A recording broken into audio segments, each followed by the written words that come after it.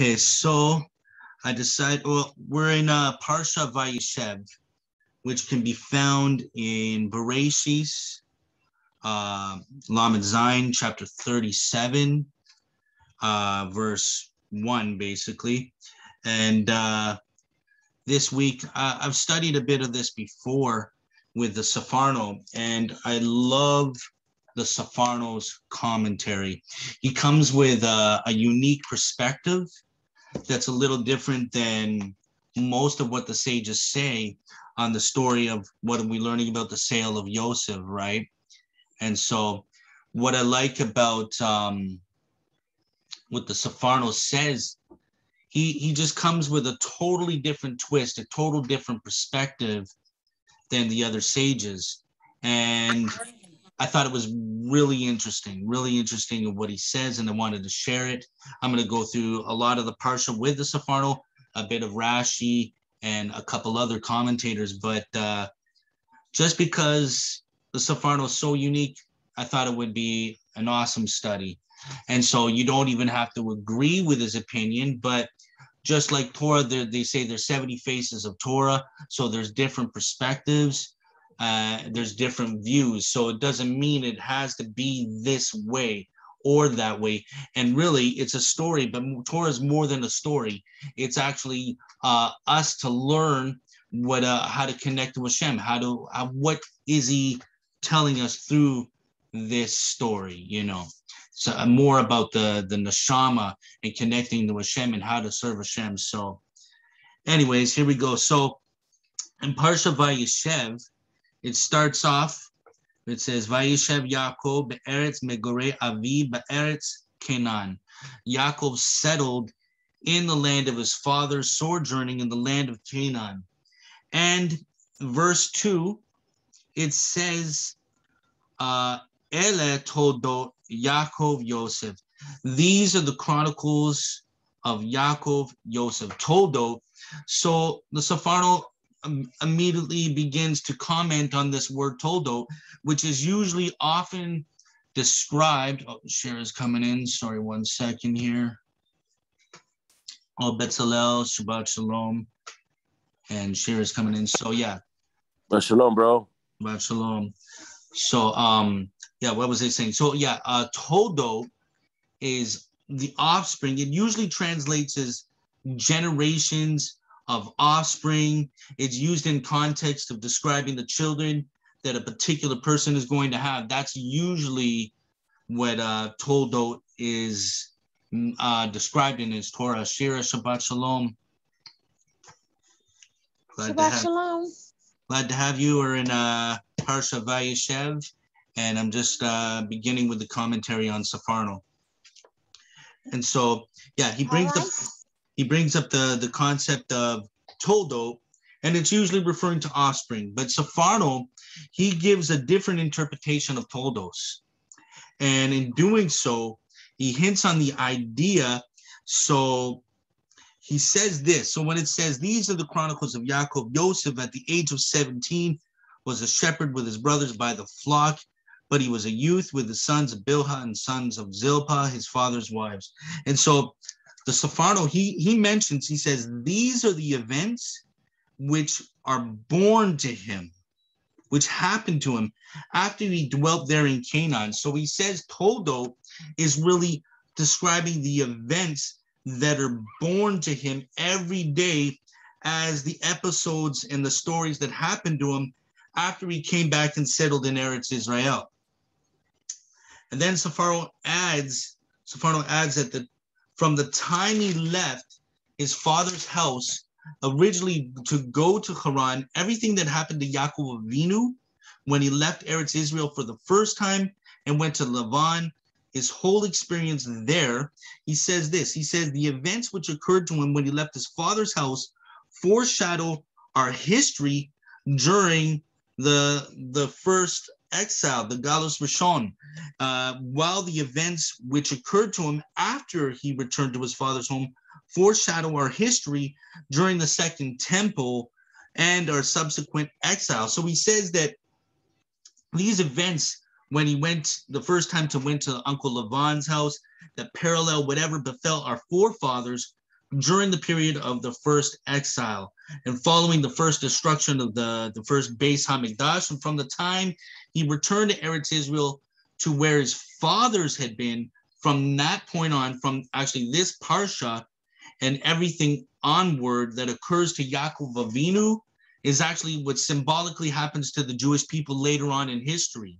In the time leading up to and including the second Galus, the second destruction of the Beis Hamikdash, so by the Romans, and also foretells the ultimate, he says this also leads up to the ultimate redemption of the Jewish people, which will come at the time of Mashiach. Okay, so this is, he's gathering this all from the word Toldot. And so Sforno, in his introduction of Bereshis, in the book, when he begins his whole introduction in Bereshis, he actually says what happens to the fathers will happen again, which is Maisa Avo Siman Libanim, which is a very common saying in Torah.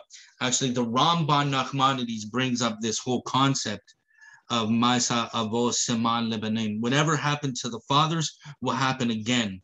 And yeah, Ramban brings this up quite a bit, but Sforno, he actually adopts this idea from the Ramban, and he takes this idea and elevates it to a next level. He goes up to an even greater level, and he says, in particular, everything that happens to Yaakov is symbolic to what the Jewish people will go through.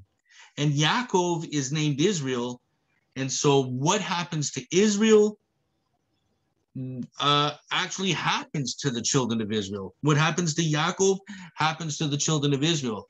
And so it's not really a coincidence. And Yaakov Avinu goes into Galus twice. He goes into exile twice. He started off in Israel. And then the next Galus, the next exile to the house of Lavan, comes back, resettles in Israel, and then he ends up in Mitzrayim, where he lives out the rest of his days, right? And so this is a sign for what happens to the children of Israel. When he goes into Mitzrayim, this is actually a picture of the Galus of Rome, when Israel would later be in exile of Rome. And so Sforno says the life of Yaakov Avinu symbolizes the Geula, the redemption as well. So how does Yaakov's life symbolize the ultimate redemption? Where can we find this? Where do we find the coming of Mashiach? And so Yaakov Avinu, he actually dies in Mitzrayim. He dies in Egypt. It says later on at the end of Bereshis, we see that in the last 17 years of his life were actually great. Because why? He reunites with Yosef, and the people of Mitzrayim are all kind to him. He's with his family. All the brothers are back together. Perhaps this is symbolic of the ultimate redemption. But there's another interpretation, is when Yaakov Avinu dies at the end of Bereshis, but what happens? His body is actually brought back to Eretz Israel. And maybe this is symbolic to bringing us back out of Galus, out of exile. And when I was reading about this, I thought about this in Bereshis. If you go to Parsha Vayeishev for a minute, or you don't have to, but in Bereshis chapter 50 of Rashi, Bereshis 50 here, let me see, go into chapter 50. Now, this is what I thought about. So when they, in chapter 50, verse 10, it says about Yaakov Avinu, they came to Goren Ha'atad, which is across the Jordan, and there they held a very great and imposing eulogy, and he ordained a 7-day mourning period of his father. So we see that what happens, Goren Hatad, this is what Rashi says. He says Goren Hatad literally means the threshing floor of the thorn. And it was called this name because it was surrounded by thorns. And Chazal expound that it is called by this name because of a great event which took place there. That all the kings of Canaan and princes of Ishmael came to do battle. So there's a famous story in the Gemara in Sota where Esav is actually arguing with the brothers about the burial spot, and he's trying to interrupt Yaakov's burial. And actually, I did a video of this story in Parsha Pinchas, and I think the video is called this Kusham. Kusham is Mashiach. Anyway, Kusham, he slices or hits off Yaakov's head, and Yaakov's head rolls into the grave with Yaakov. And who is Yaakov and Esav? They're brothers. They're actually twins. And so the head rolls in, and we see that at the end, when Yaakov dies, that this is also the downfall of Esav, which is really the destruction of Rome. This is the end of the Galus. They say that Rome is going to extend till Mashiach comes, and Kusham is really from the tribe of Dan, but when you rearrange the letters, it spells Mashiach, and this is what Mashiach's going to do. And so the picture is also when Yaakov is buried, when they do this great eulogy. So we see that Rashi says that all the kings of Canaan and the princes of Ishmael came to do battle, but once they saw Joseph's crown hanging from Yaakov's coffin, they all stood and hung their crowns from it and encircled it around with crowns like a threshing floor that is encircled by a fence of thorns. That's amazing. I think in Sota it says there was 36 crowns around Yaakov's coffin.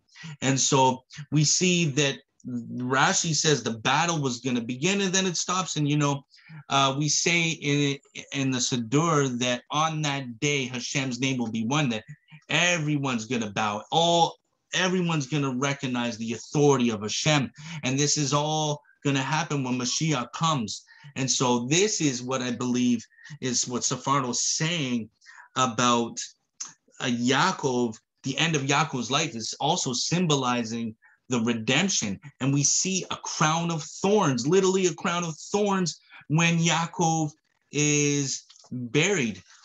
What else is amazing about that? They say that Yaakov died there, but what do the sages really say about Yaakov's death? They say Yaakov really lives. He still lives. This is what the sages say. They don't say that Yaakov's dead. They say he still lives, right? And Chazam Cipher says something interesting as well, that Yaakov wanted assurance that he would not be punished for in Olam Haba. Like in the beginning when it says Yaakov settled, what he settled, he wanted assurance that he would not be punished in Olam Haba for the 22 years he had spent away from his father. Here also he suffered a fear on account of his father, another way of understanding Migorei Avi, where it says Yaakov settled in the land of his father's sojourning. Thus, this phrase, the father sojourning, thus the 22 years in which Joseph was away and believed to be dead, atoned for Yaakov's sin in this world, enabling him to enjoy his full reward in Olam Haba. Pretty awesome, if you ask me. And also, Chazam Cipher even goes on and he says, when it says in his tranquility, the very word tranquility hints at Yaakov's intentions. The last two letters of this word for tranquility so it's shalva. The last two letters are vav and hey, and are also the final two letters of Hashem's name, which he vowed not to make complete with these letters until Amalek's name has been eradicated from the universe. And we can read about that in Shemot 17 verse 16, Exodus 17 verse 16, where Rashi even says that the erasing of Amalek's name will have Hashem's name be in whole. And so Yaakov's desire to dwell, Vayeishev, with these two letters intact was actually a desire to experience the tranquility of the end of days when Hashem's name will be complete and his love and mercy will prevail over his quality of justice. And so, yeah, I thought that was pretty cool. And so also, Sforno carries on this idea of Maisa Avos Seman Lebanim. Later on, whatever happened to the fathers will happen again. Later on in this parsha, actually at the end of Perek Lamed Zayin, at the end of chapter 37, we read about the sale of Yosef, and who did the brothers sell him to? Was it the Ishmaelites, the Midianites? So Sforno writes as follows: the fact that the brothers sell their brother into slavery is also something that happened later on in Jewish history. It happened to our forefathers in the Vayeishev, the Second Temple.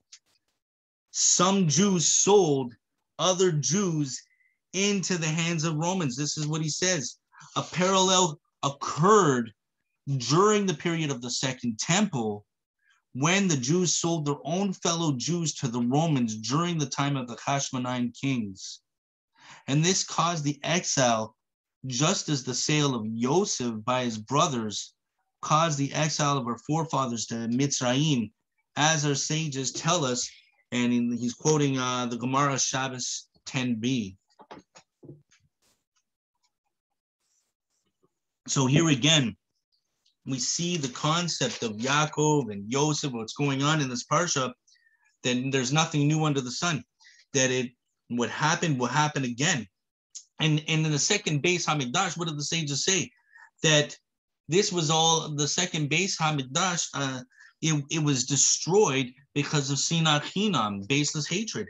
And brothers were going against brothers, and this happened exactly with Yosef. The brothers had baseless hatred against Yosef. And so the Galos in Mitzrayim came about because of the sale of Yosef. And Sforno says this is symbolic of Rome, which came about because of Sinas Chinam. We see the parallels. And now, what else makes me think about this? That's not the only time someone else has been sold in Jewish history. This made me think about something else. Does anybody else know who was sold? Anybody want to contribute or think about that?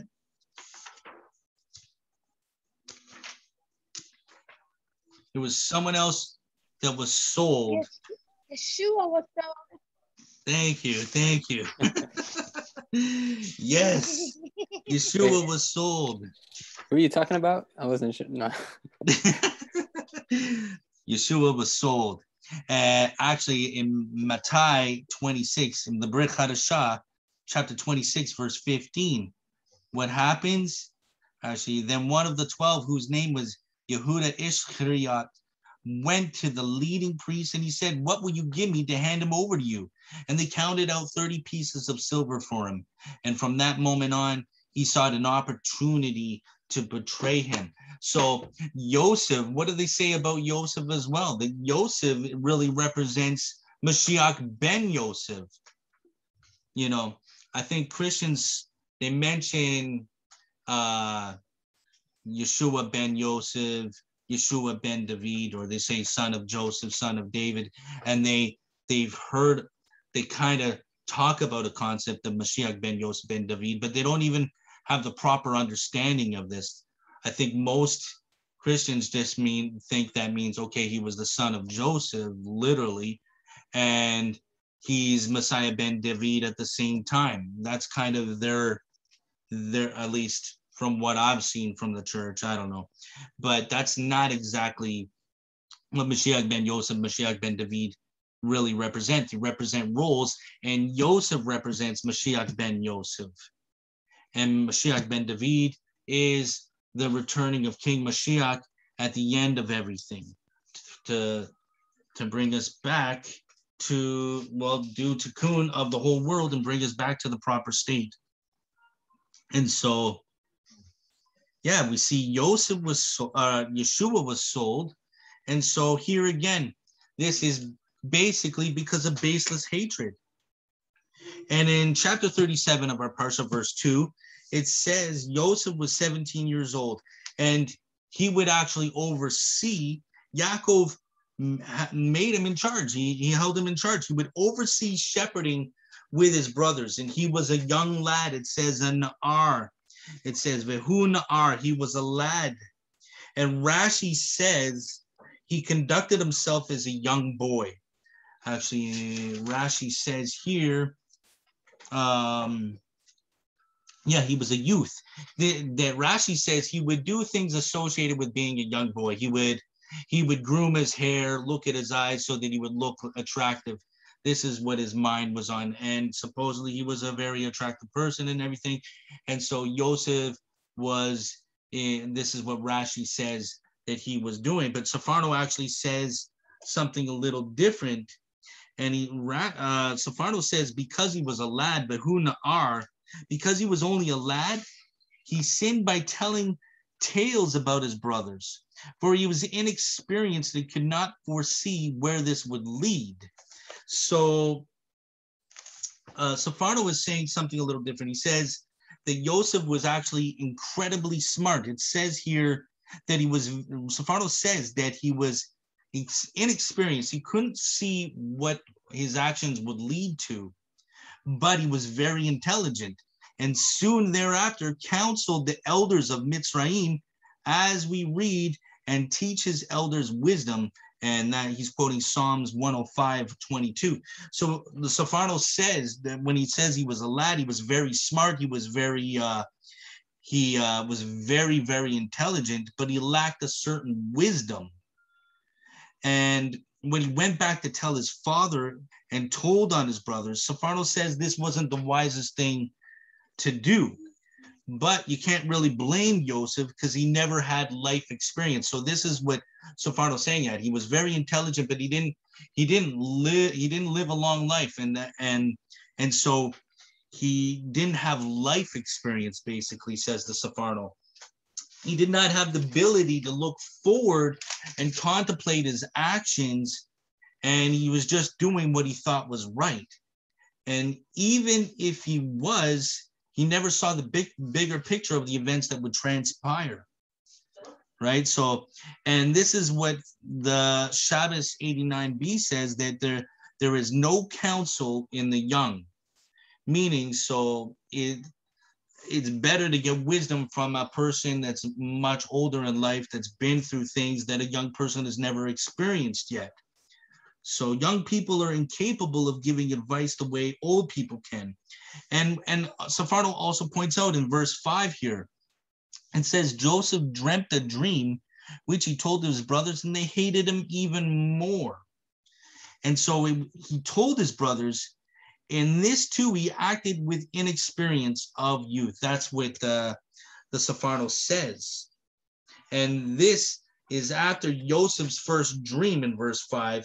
And he says to his brothers, I'm going to lord over you, and you will bow down to me. So he didn't really think about how this would turn out with his brothers after saying this. And, there's so we see about the young boy Na'ar, and that he was very intelligent. Actually, he was probably great in the Torah and these things. But it shows that he did have a big intelligence, and he had, even later as he goes to Mitzrayim, he's able to counsel the whole entire place. But this also reminded me of a connection in the Brit Hadashah. Actually, and Na'ar, there's something more mysterious about Na'ar. So the Shnei Luchot, just to come with a different view, he says that Tov, the word Tov is 17. And, you know, the first, Yosef was 17 years old, and Yaakov loved Yosef. And so we see in the beginning of this parsha, this first 17 years of Yosef's life was Yaakov's best part of his life as well. He loved Yosef, and then Yosef sold. And at the end of Yosef's life, another 17 years, we see 17 years again. So the gematria for 17 is good. And the Shnei Lachot, he actually says, the Shlach HaKodesh says, the Torah adds that he was still a Na'ar, a boy. And he says that this, on a different scale, is the miniature number is a reference to Hanok, Enoch, which is otherwise known as the angel Metatron, who is also called the Na'ar, and whose function is alluded to in Shlomo's Proverbs, verse 20, chapter 22, verse 6, educate the lad in the manner appropriate for him. So we see something a little more mysterious about Na'ar.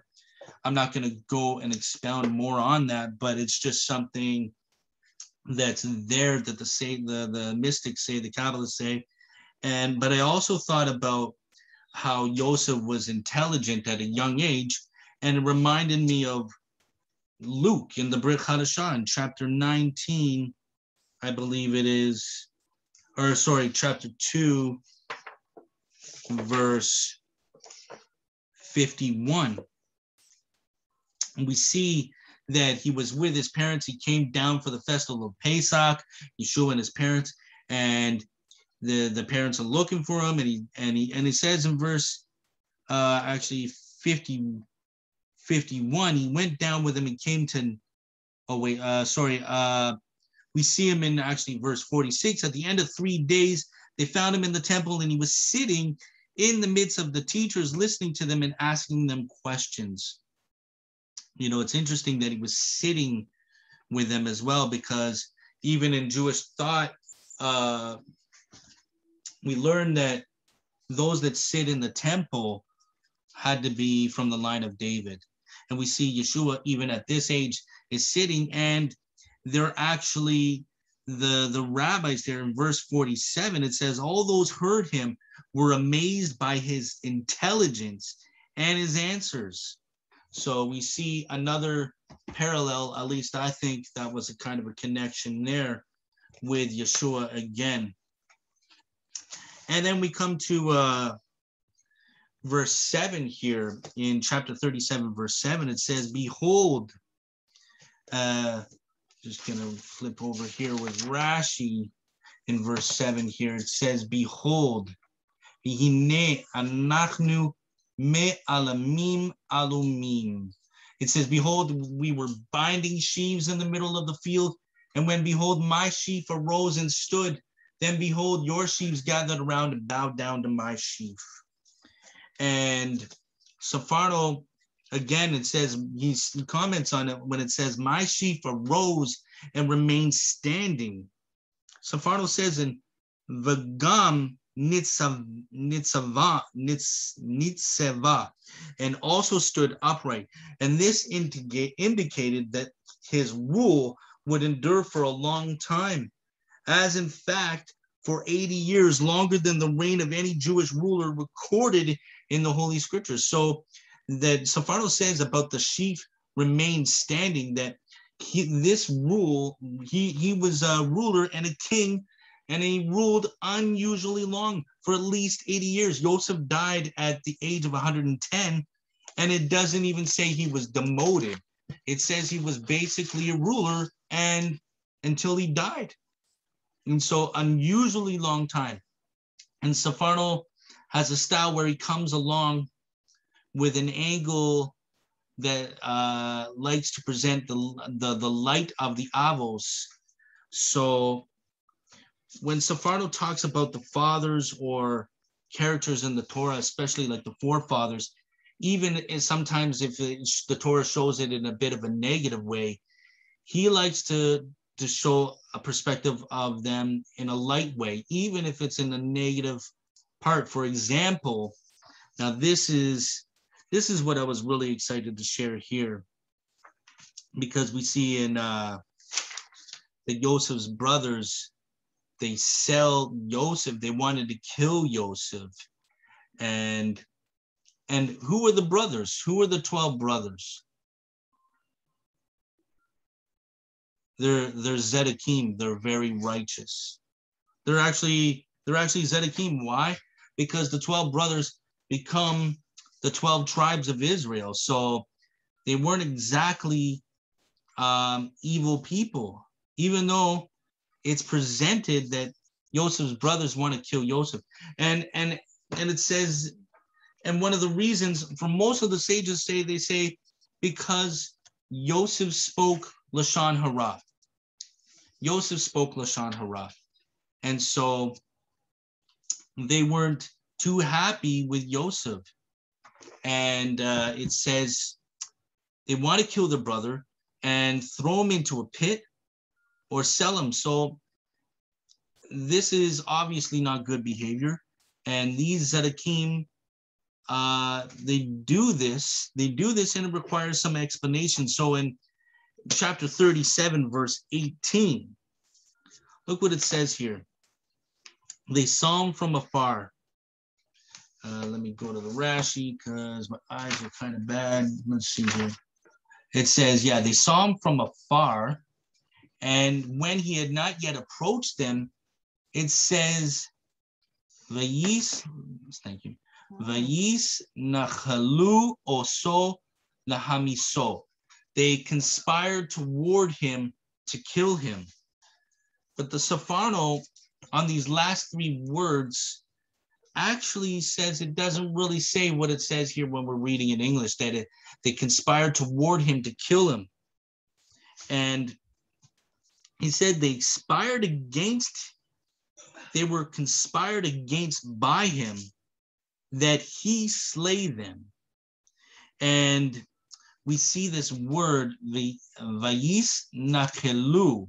They conspired toward him. The root word is nun kaf lamed, which means to beguile, to conspire. And we see that Yaakov sends Joseph to check up on his brothers to see how they're doing and watch over the sheep. And well, Rashi, first of all, he even says, when it says Vayis nachelu, they conspired, this means they filled themselves with conspiracies and cunning. That's what Rashi says, but Sforno comes with a different interpretation with these three words. He turns around the nature of the story, and he says, Vayis nachelu means they attributed to Joseph a desire to plot against them. That's what Sforno says. It actually, Sforno reads it as if Joseph was conspiring against them. Lahamiso, they said he is trying to kill us. This is what Sforno says. When I read this, I thought this was spectacular. I thought it was such a different kind of twist. And it's not like Sforno is actually making this up. He actually goes through the Hebrew and proves in a way that it means like this. Where did you read this? What's that? Where did you read this? Right here in the Sforno commentary, bro.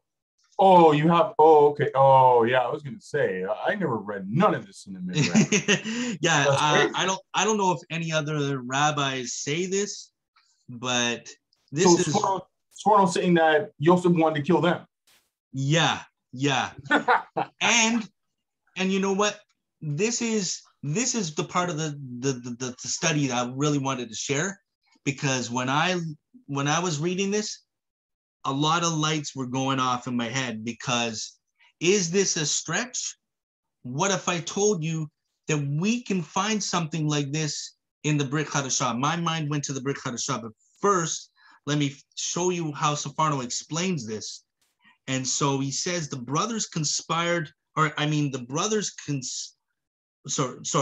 it says they were conspired against by him that he slay them. So Sforno says that Joseph was planning on slaying them, means to use one wiles for an evil end. And then he says, so he's using this root word in other places of the Torah to show you that it actually can mean the opposite, not the brothers, but from the other side. So if you guys understand what I'm saying, it says Asher nichalu lachem, wherewith they have beguiled you. Numbers 25:18.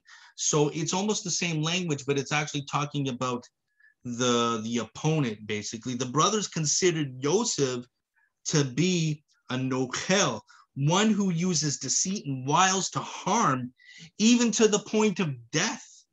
They reasoned he is not come in our interest, but only to find fault or transgression, which he can report to our father, so that he will curse us, or for that which we will be punished by God. Then alone would he would be blessed by Yaakov. So they're actually saying, not really as in literally killing or murdering them, but he's saying that he's being conspiring, he's plotting on how to end to bring destruction to them, not like from a weapon of him, but by going to Yaakov that could cause them to be cursed for their actions, and even by God, because of the Lashon Hara. They accused him of Lashon Hara, that the brothers thought that Joseph was intending to kill them.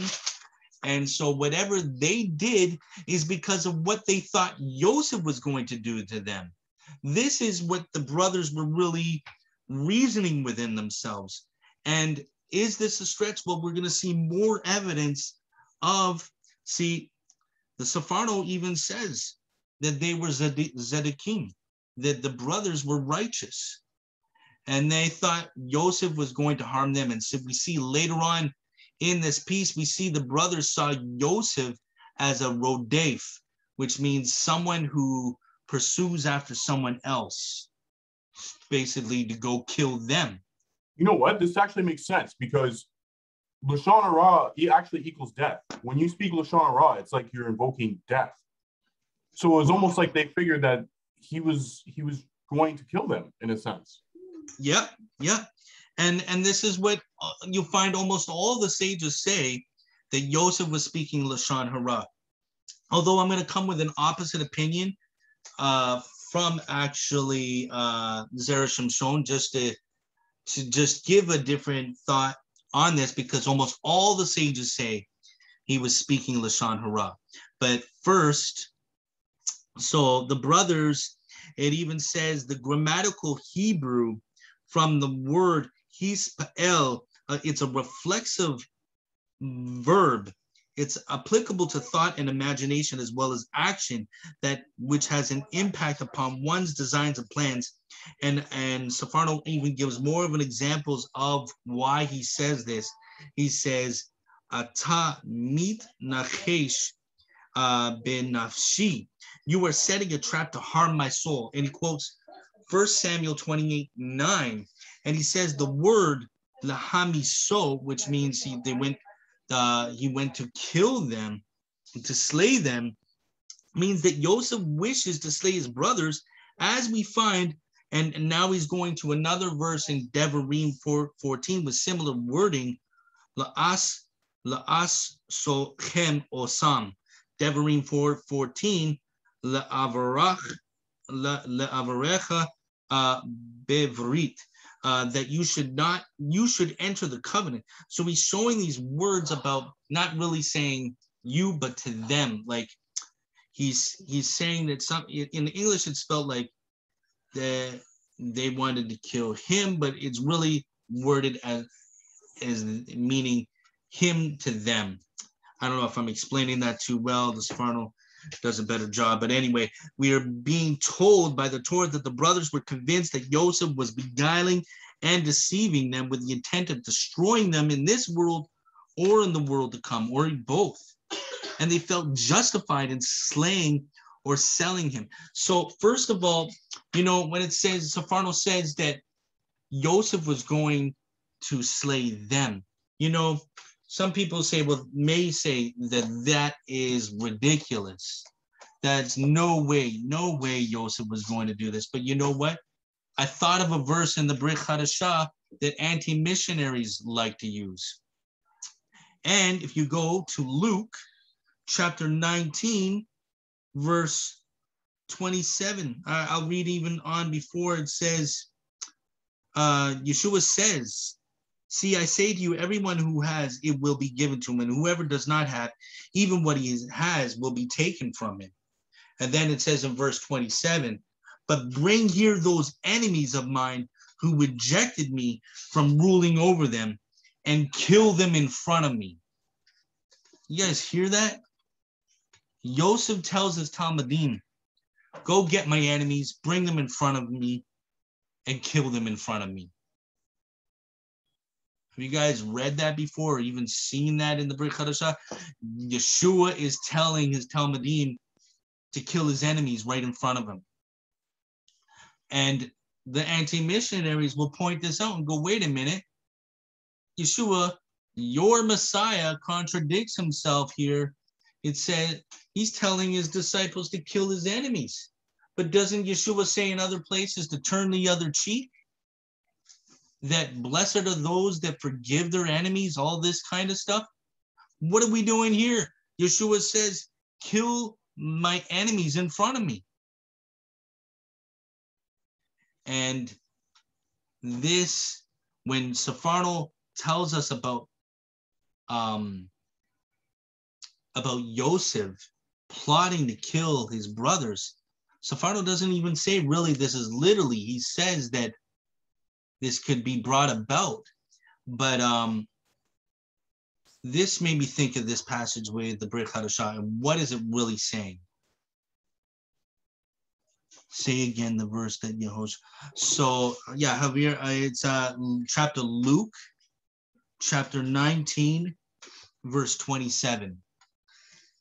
So Yeshua says, yeah, I'll read it again. It says, but bring here those enemies of mine who rejected me from ruling over them, and kill them in front of me. I bet you most people don't, when they read the Gospels, probably that flies right over them.Maybe, I don't know, maybe not. Maybe they don't know what he means. But what is going on? You see, Yeshua said, I did not come to bring peace, but a sword. And you know, the sages talk about what is the Mashiach going to do? He's going to slaughter the Yetzer Hara. And his battle, especially Mashiach ben Yosef's job, is to battle the Yetzer Hara, to subdue the Yetzer Hara, kill the Yetzer Hara. We see Yeshua riding on a donkey. The sages say that the Mashiach will ride upon the donkey, meaning you will have control over the Yetzer Hara, the materialism, all this stuff. And so when it talks about slaying my enemies, you know, there's a passage in the Psalms as well that David, he says, he actually prays that Hashem kills his enemies. What is this talking about? The sages say it's not really literally killing the enemies, but killing the Yetzer Hara, the evil within them. This is the job of Mashiach, that those that stand before Mashiach will be convicted, and he will slaughter their evil intentions, their Yetzer Hara, what is causing them to sin. And so this is the connection, I believe, is such a great connection to what Sforno says here. I don't even know if you can find anywhere else, maybe, except for like the Psalms and everything, but what Yeshua says, bring my enemies before me, and it connects so well with what Sforno says, and this is what makes me believe Sforno even more. I love the perspective. And so Yosef was really plotting on destroying their bad behavior. Now, were they Zedekim or not? Were they sinning or not? Was Yosef really speaking Lashon Hara? You know, the Talmud or the anti-missionaries, they kind of accuse, what's the one thing they accuse Yeshua of? They actually, there's some that quote the Talmud as if they try to plot it to Yeshua, even though it doesn't really say anywhere about Yeshua, but it's they contribute the sin that Yeshua did, that he cannot be Mashiach, is because he spoke Lashon Hara. Yeshua spoke Lashon Hara. Where do the sages get this idea? In the Brit Hadashah, Yeshua calls the Perishim, the rabbis, the leaders, he says, your father is the devil. He talks back and he's bold with them. And what do the sages teach? That we're not to go against the authority. Going against authority is like going against God. But was Yeshua justified on this? Was it Lashon Hara? Now the sages say that Yosef spoke Lashon Hara, but there is a different view. And I was reading in Zerah Shimshon, it says, however, our Abba interprets Yosef's words differently, as he holds that Yosef's opinion that he wasn't speaking Lashon Hara at all. And this is what it says. On the contrary, his final status as viceroy proved that his initial status as a slave was not intended as a punishment, as he emerged from prison to reign over Mitzrayim. And this is what Yosef was telling his brothers. You hate me because you claim that I spoke Lashon Hara about you. And I know that you will therefore cause my father to say an evil beast about him. What page? Oh, sorry, Shira, it's a page 408 in Zerah Shimshon. And this is fascinating. So the Arabah says, actually, the ones who spoke Lashon Hara were really the brothers, not Yosef at all. What did the brothers do? They went and lied to Yaakov. They said an evil beast devoured him. This is Lashon Hara, and it caused his father much pain. And it says, for we learned in the first chapter of Tanis 8, which we are studying, it says, in an explanation of the verse, if the snake bites because it was not charmed, then the speaker has no advantage. Koheles 10:11. In the future era, all the animals will approach the snake and say as it follows, a lion claws its prey and eats it. It benefits. A wolf tears its prey and eats it. It benefits. All animals attack only in order to sustain themselves. However, what benefit do you derive from biting people and killing them? The snake. What do you gain? You just bite. The snake will answer, so too the speaker of Lashon Hara has no advantage.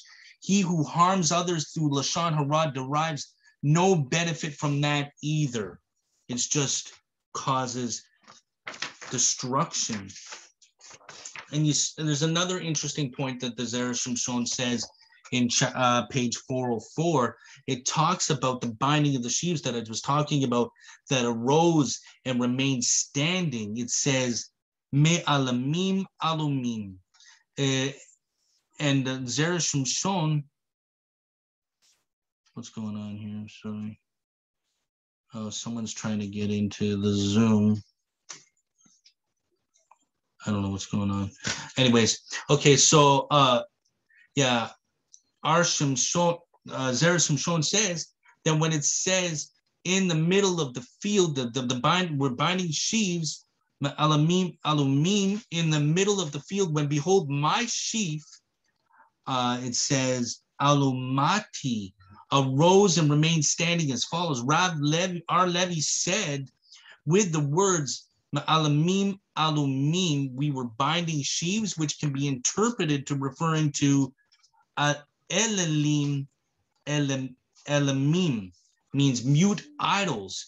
Yosef indicated to his brothers, even before the fashioning of Yeravam's golden calves, you are destined to make mute idols, the golden calf, the Egel Zahav in the wilderness, and to proclaim to the people, this is your God, O Israel, more Lashon Hara. And our Abba said, Yosef was indicating you were destined to conceal matters concerning me before a father. And after selling me into slavery, deceive him into saying an evil beast devoured him. So we see a whole other spin. Most of the sages say that Yosef was speaking Lashon Hara, but it was actually the brothers.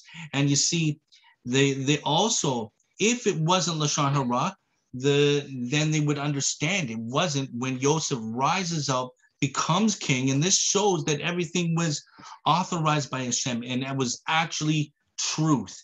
Yosef was actually speaking truth. And that's what Yeshua was doing as well. He was speaking truth to the leaders at the time, and which had Sinat Hinam. And so I thought that was something I just wanted to add from the Zerasim Shon, just to give Yosef a little bit of a defense with a different perspective. And so, yeah, the brothers thought that he was actually coming to kill them, though, a road death, which the halakha, we have the right to kill him first. So how? It says, the halakha says that they felt justified. See, they felt justified. The brothers actually felt justified in slaying or selling him to prevent him from slaying them. So the brothers didn't feel guilty about this at all. As the Torah teaches us, he who comes to kill you, arise and kill him first. That's in Sanhedrin 72a.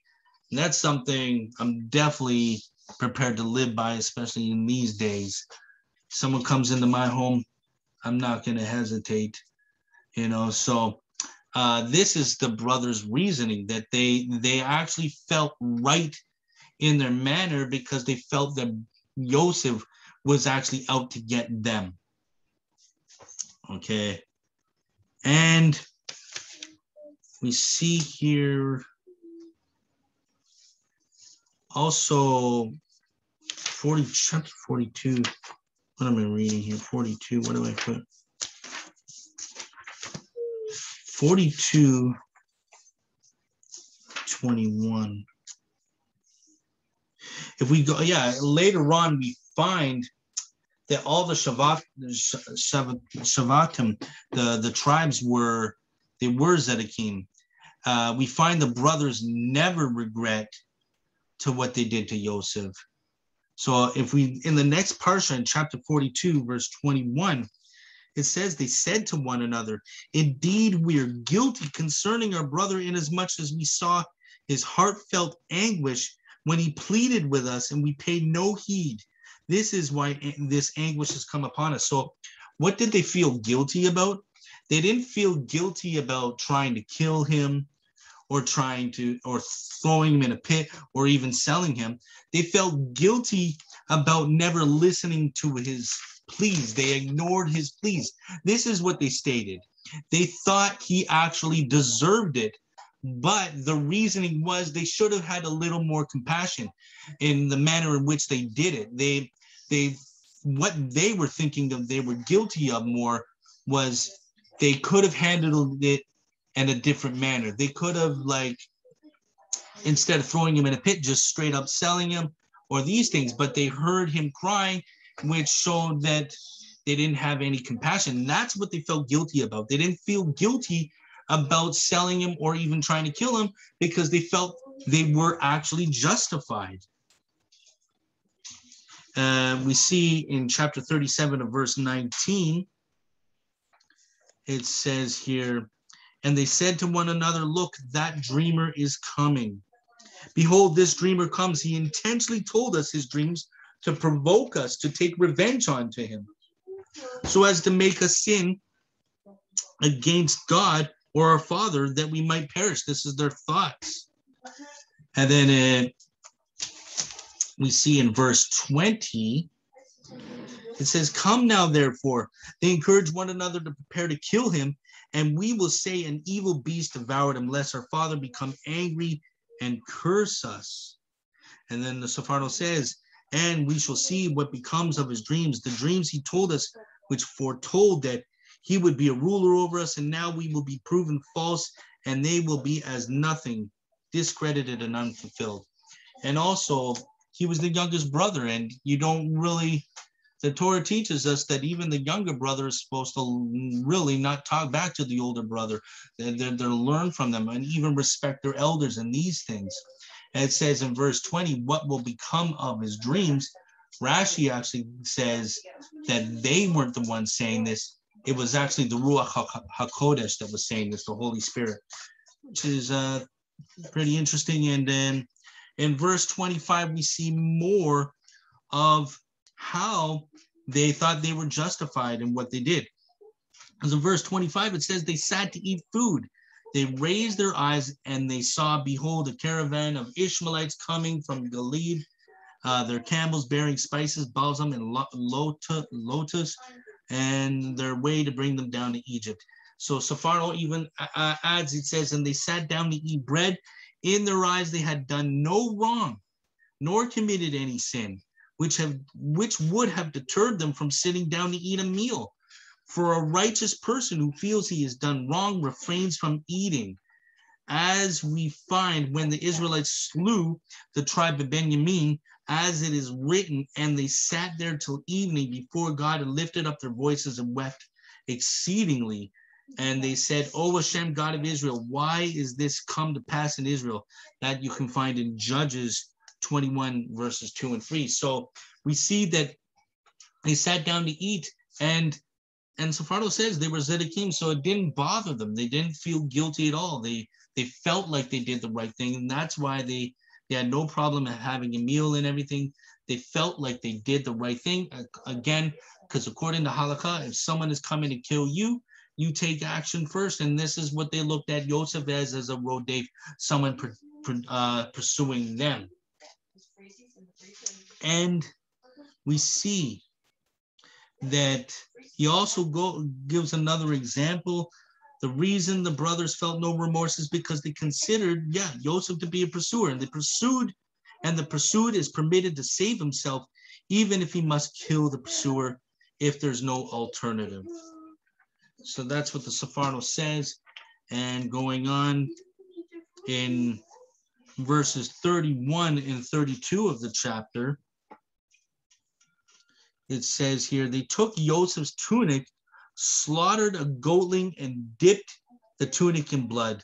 They dispatched, so it says they sent the fine woolen tunic, and they brought it to their father.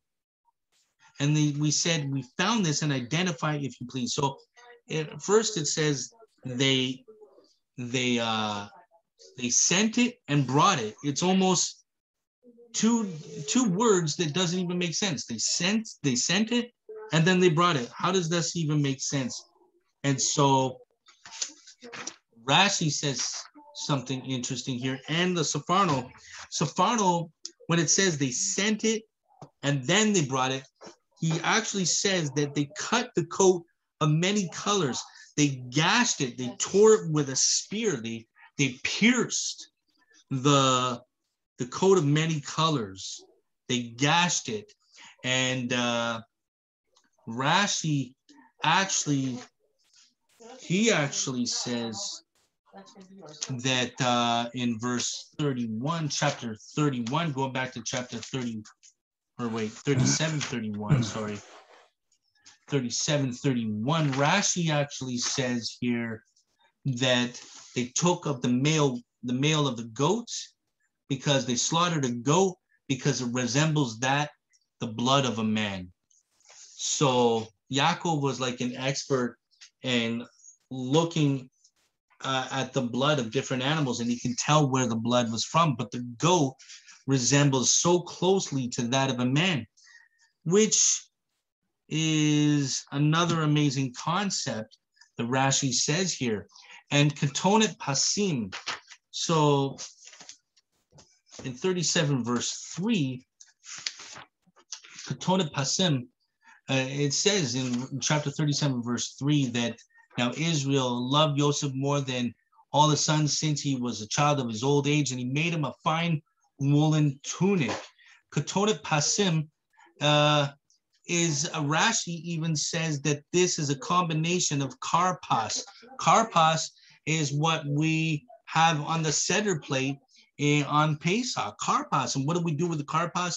We take it and we dip it into, some dip it in the vinegar, some dip it in the water and salt, and they dip it, they pull it up and it drips, and then they dip it again and they dip it twice. Some say this represents the tears of Israel coming out of Mitzrayim, but karpas, even Rashi says right here that this can mean cushion or padding of wool, and it represents that that the journey of a Jew is sometimes not always that comfortable, and basically that no man has a place to lay his head, which sounds just like Yeshua. And also the Vilna Gaon, actually the Karpas, the Kaf, has a nikud in the center of Kaf, representing like a last Kaf, like a final Kaf.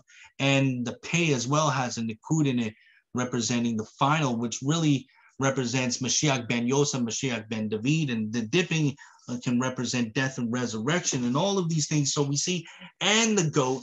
And what does Yochanan say in the Gospels? Behold, some people say it means the Lamb of God, but really say in Hebrew can mean goat. Behold, the goat of God, which also represents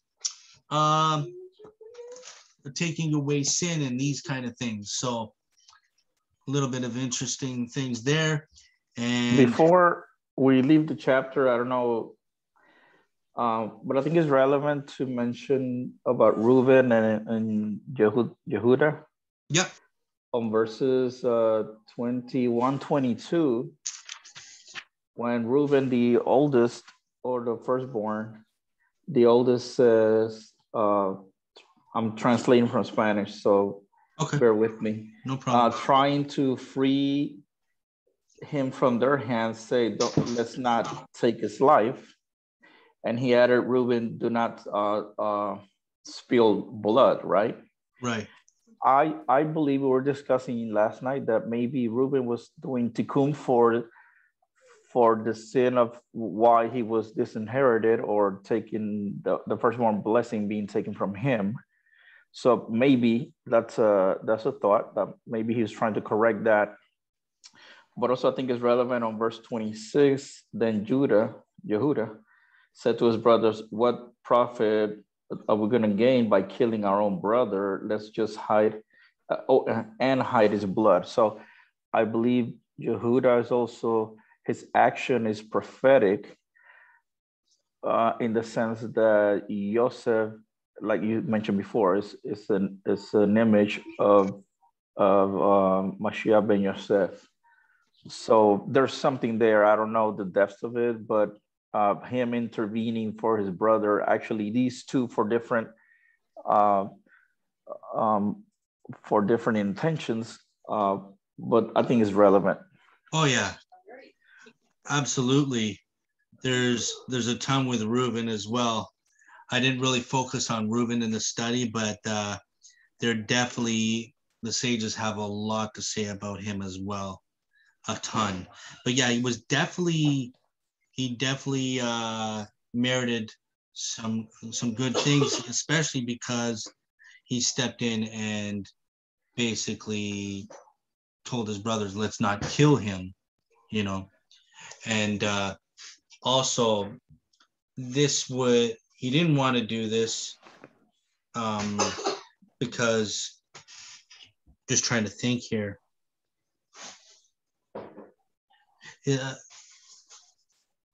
Yeah, there's a lot there. I don't want to say anything off of, just in case I forget or say things wrong. But yeah, there's a lot there that the rabbis discuss about Reuben as well.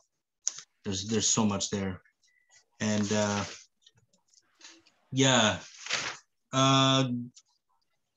in verse just 37, what is it, verse 5, or what is it, 30, 35, oh yeah, in chapter 37 verse 5, it also says, 35, it says, all his sons and all his daughters arose to comfort him, but he refused to comfort himself and said, for I will go down to the grave mourning for my son. And his father bewailed him. So we see that, what does Rashi say about this? 37 verse 35. According to Rashi, he didn't want to be, he says, I will be buried in my mourning. I will not be consoled. he basically says that this is out of my control. Like, he didn't want to be consoled because he says basically Hashem kind of almost programmed him this way to not be consoled, and that he kind of didn't really have a conscious effort to be consoled. It was kind of out of his control, which is interesting. And he says, I'm going to go down to my grave like this. And it says his father cried for him. And Rashi says Yitzhak would cry because of the agony of Yaakov, but he would not mourn, for he was aware that Yitzhak was aware that Yosef was alive. But Sforno actually says in verse 35 that he did have a conscious effort, but he chose not to be consoled. He chose not to be comforted, which is really devastating. He says that this would have effect on Yaakov because of keeping away the Shekinah, the divine presence would stay away from Yaakov. And the sages say that if we are sad and depressed, this is not a way to serve Hashem, and that we quench the Shekinah. Really, it'll leave us because we can't serve Hashem. We're to always have joy. Even what is Yaakov or James, the book of James, saying that even in times of trouble, in all of these things, that we are supposed to count it all joy, that we're still to have joy. And so, yeah, that was some interesting things that I thought were amazing in Sforno. And then we come to chapter 38. You guys still want to keep going? Oh, yeah. Chapter 38, all of a sudden, it switches gears. It switches complete gears. And we're learning about the story of Yosef. And then it comes all of a sudden to the story of Judah. Okay, and Lydia's coming in. It comes into the story of Judah and Tamar. And again, Sforno has some points on this, but now I wanted to jump into the Ramban Nachmanides and share what he had to say, because this is a whole different twist. So we see in chapter 38, it says, it was at the time that Yehuda went down from his brothers. Shabbat Shalom. Shabbat Shalom, Libya. It says Hi. it went down from it. We're just discussing Genesis chapter 38 here. It says, Okay. it was at the time that Yehuda went down from his brothers and turned away unto an Adulamite man whose name was Hira. And there was Yehuda. There Yehuda saw the daughter of a prominent merchant whose name was Shua. He married her and came to her. She conceived and bore a son, and he called his name Er. She conceived again and bore a son, and she called his name Onan. And yet again she bore a son, and she called his name Shelah. And it was in Cheziv when she bore him. Just going to read so that in case we didn't read this, we can get the whole picture. And it says in verse 6, Yehuda took a wife for Er, his firstborn. Her name was Tamar. But Er, Yehuda's firstborn, was evil in the eyes of Hashem, and Hashem caused him to die. Then Yehuda said to Onan, come to your brother's wife and enter into the Levirate marriage with her and establish offspring for your brother.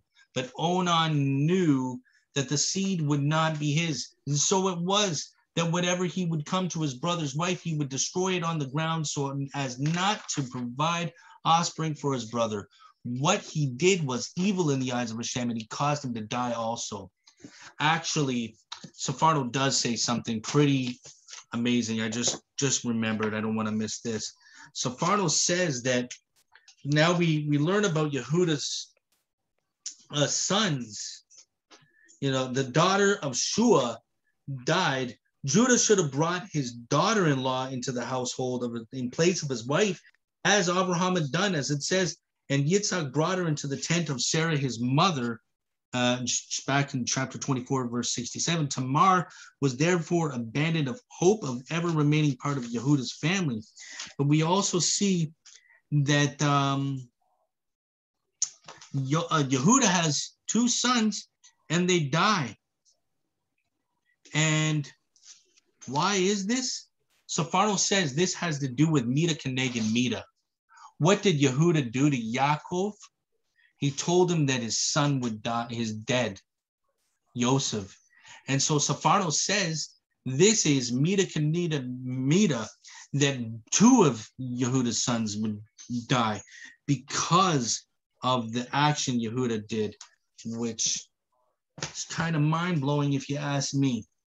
And so, and then it goes on here and it says Onan did not, he said that the son, he knew that the seed would not be his. How could the seed not be his? How could the seed not be his? Why would he think this? And it says in verse 11, then Yehuda said to Tamar, his daughter-in-law, remain a widow in your father's house until my son Shelah grows up. For he said, lest he also die like his brothers. So Tamar went in and lived in her father's house. So the Ramban Nachmanides, he comments on this. And I'm just going to do a little bit here. And it says in verse 7, so he quotes verse 7, and it says, but Judah's firstborn, was evil in the eyes of Hashem. Why?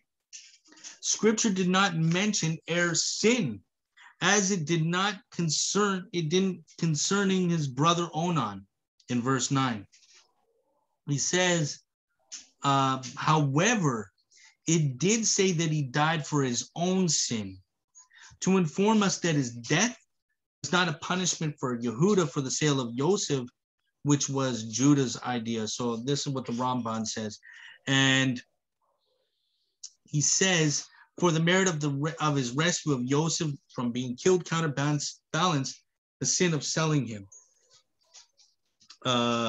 So yeah, in the footnotes, Ramban answers that Er's wickedness is mentioned in order to intimate that Yehuda was not deserving for punishment for his leading role in the sale of Yosef. Then he says, although Yehuda instigated the sale of Yosef, he also was the one who prevented his brothers from leaving Yosef in the pit to die.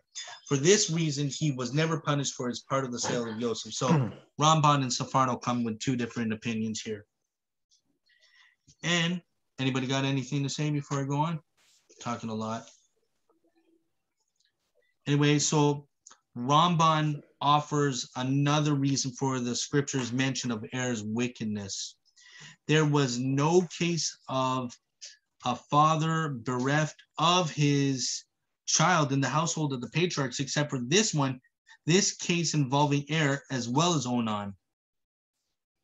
As it says in, who was evil in the eyes of Hashem. For the offspring of the righteous are blessed. And this is why Yaakov mourned for his sons many days, he refused to be comforted. So for besides his love for Yosef, the matter of Yosef's supposed demise was considered by him to be a great punishment to him, since such things were unheard of in his righteous family. Shlomo, Shabbat Shalom. Shabbat Shalom. We're discussing chapter 38 with the Ramban Nachmanides. And so it says here, and Ramban quotes going on in verse 8, it says, then Judah said to Onan, consort with your brother's wife and enter into a Levirate marriage with her. So this is the concept of Yibum, right? And so Onan's marriage to Tamar established offspring for deceased heir. Ramban begins by citing Rashi. The son born to Onan by Tamar would be called by the name of the dead man heir. So what Rashi is saying, that since the brother died, that heir died, now Onan takes over, that his son, Rashi says that the son gets the father's name. That's what Rashi says. So when the concept of Yibum, so if the father dies, then the brother marries the widow so that she can continue to produce children.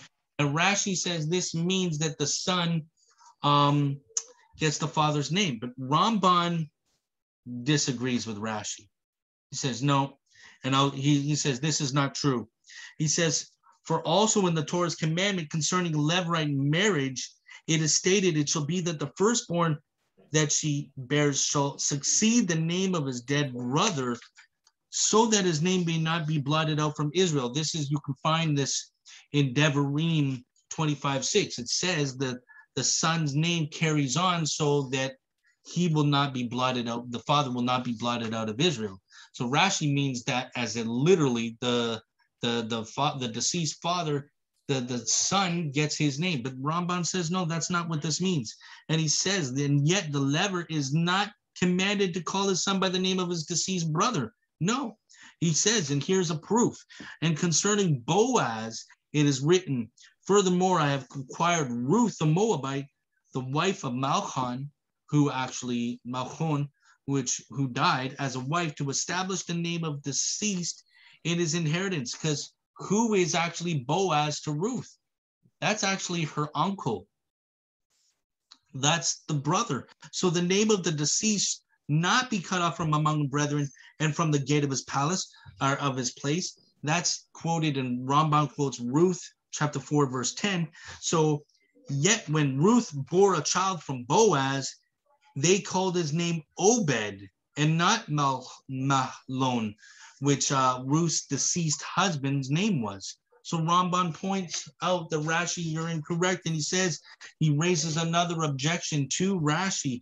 He says, Od she'amar veyada onan ki lo yeh hazara. He says, furthermore, it says Onan knew that the seed would not be his. It was that whenever he would consort with his brother's wife, he would let the waste go on the ground. Now, what evil did he think would befall him if his son would be named after his deceased brother, to the point that he wasted seed from before Tamar, rather than risk fathering a son? What was this evil? Furthermore, scripture did not say Onan said, but said instead Onan knew that the seed would not be his, implying that he had clear knowledge about this, that the seed would not be his. What does this mean? And Ramban now presents his own interpretation. However, the matter involved here is a great mystical concept. So now Ramban, he doesn't really spell it out, but what he's really hinting at is the concept of Gilgul, especially for some in the group that say, I don't believe it in it and everything. But Ramban, he's actually one of the you biggest. Matt, we're talking about that last night. Oh, Baruch Hashem. The possibility that he's the Gilgul for, was it the one of Jacob's two other sons, the one that spilled seed? I forgot his name, but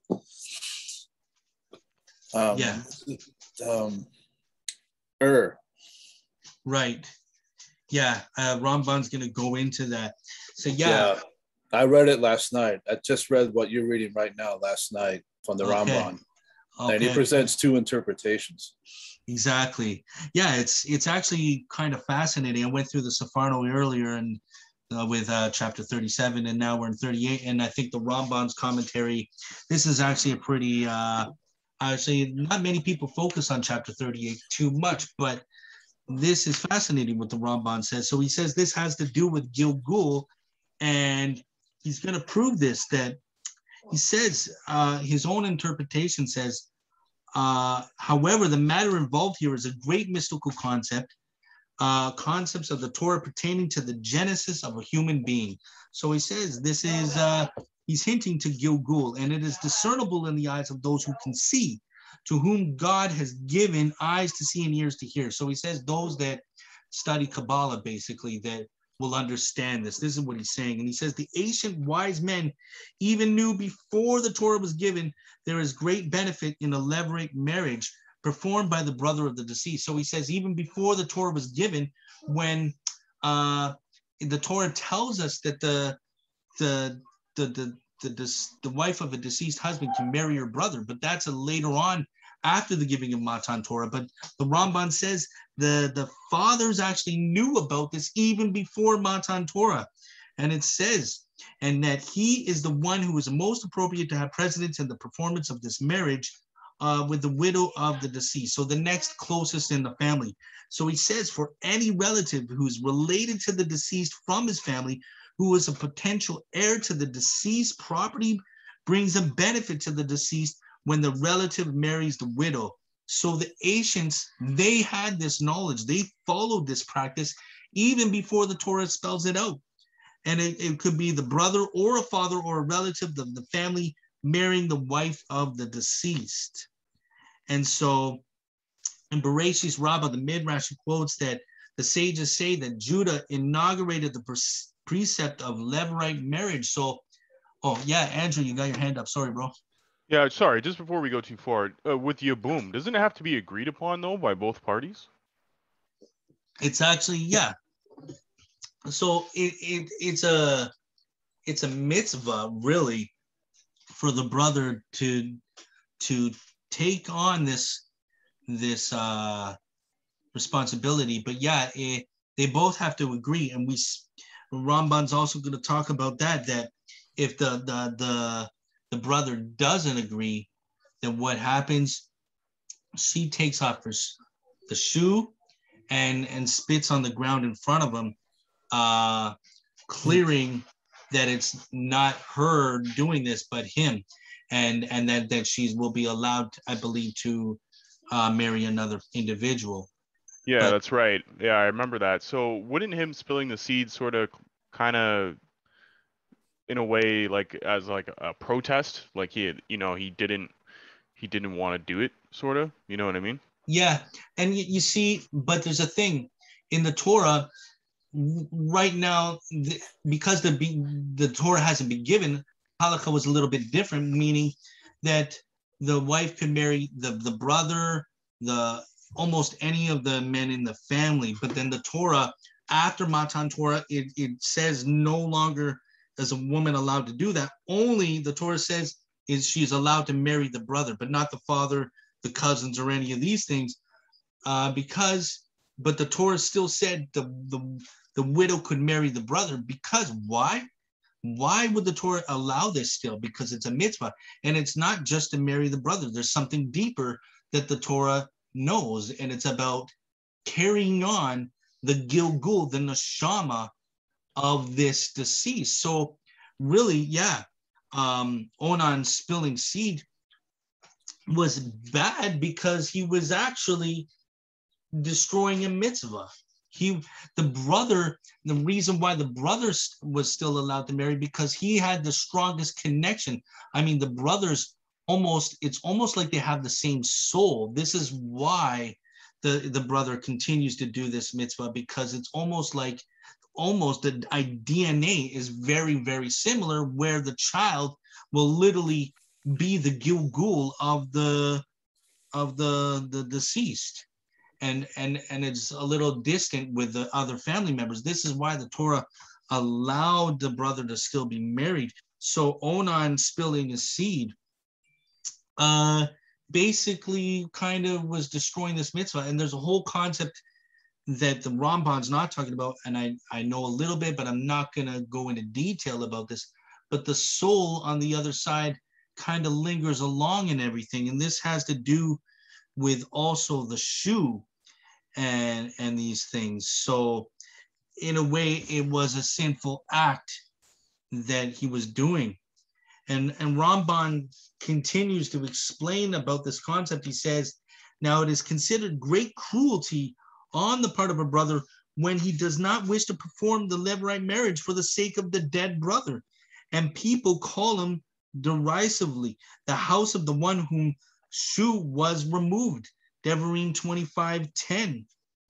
The deceased has become permanently removed from them through the Levir's refusal to take the place.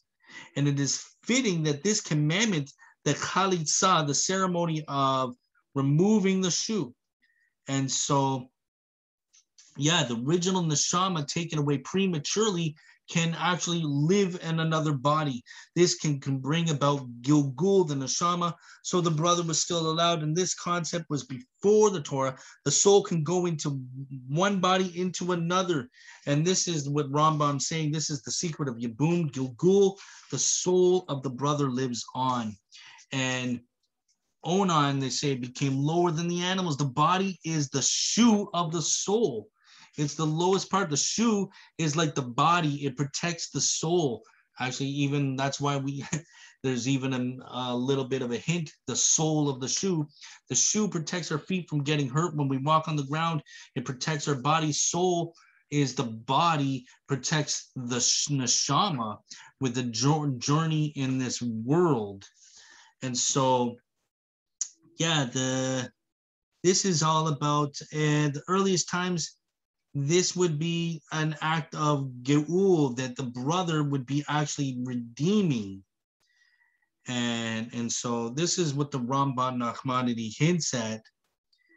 And so I'm not going to go into greater detail on that because it can get really deep with the mystical aspects and all of that.